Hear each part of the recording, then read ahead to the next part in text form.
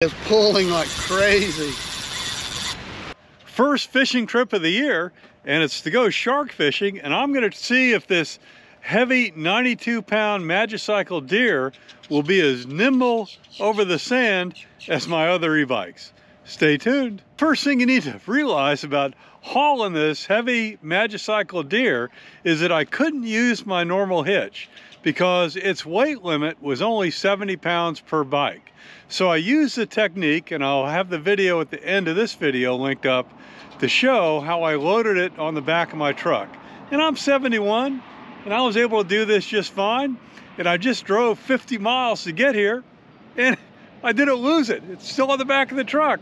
Well, let's get loaded up, rigged up, and get out on the beach and see if we can catch a shark today. Well, the first problem, I feel like an idiot.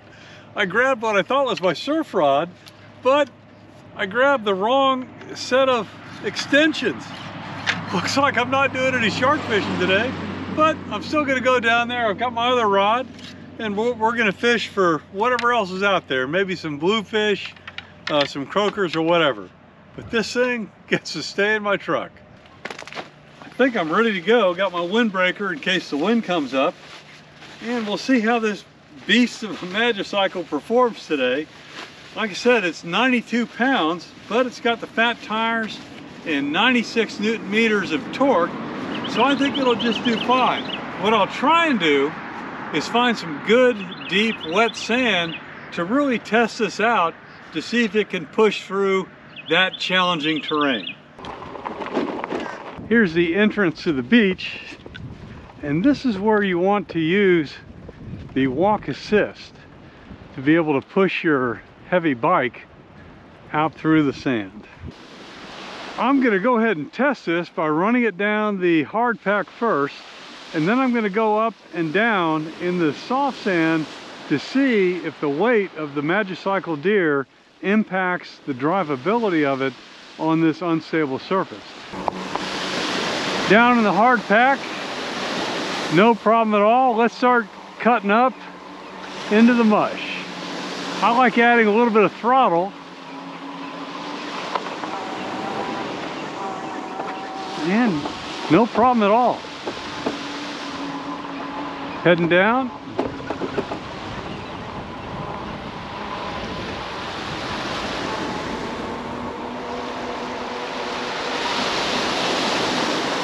Back up. Only on throttle.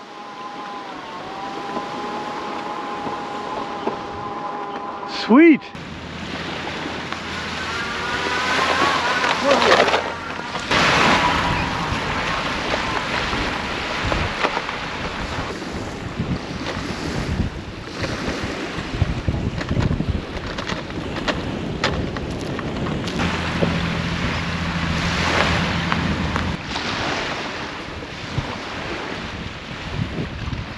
Pretty good. No matter what your age, I really prefer these step-through bikes because your tires are a lot bigger than the 26-inch tires that you're familiar with. With that 4-inch tire, the whole bike goes up, and you'll find that it's a lot easier to step through to get on the bike than to step over, especially if you're carrying a lot of fishing gear like I am. Now here's another pro tip if you're riding on the beach. Be sure you bring something to support the kickstand or your heavy bike is going to fall over. One more thing before I get set up here and start fishing is, yep, I look like a dork wearing this helmet, but I value my head, and this sand is as hard packed as concrete. So I really recommend you get an e-bike capable helmet, and I'll link up the link to this Nito helmet down in the description, especially when you're on a bike as powerful and capable as this Magicycle Deer. If you value your brains like I do, because I don't have much time left, I'm 71, get a helmet. Since I screwed up and forgot my shark rod, I've got this beautiful T-Zac Supreme rod. This is probably the best rod that I've ever laid hands on, and I'm going to put it to use today for the very first time. I think I'm going to go ahead and use a casting jig because there's a deep section right over here to the left, and there's probably going to be fish in there. Now what makes this rod so fantastic is it's just beautiful.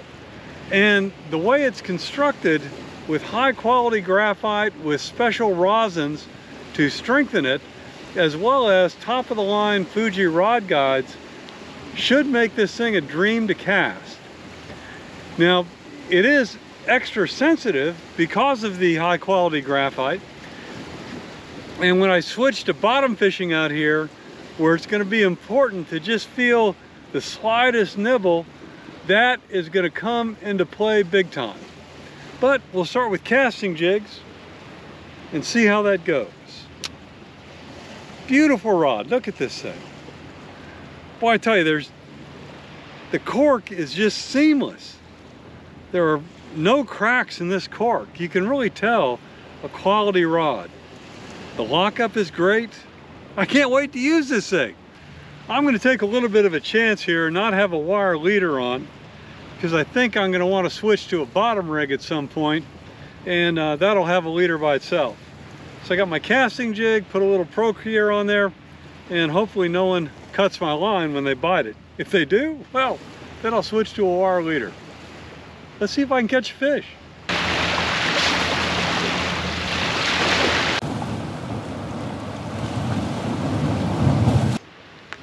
Woo!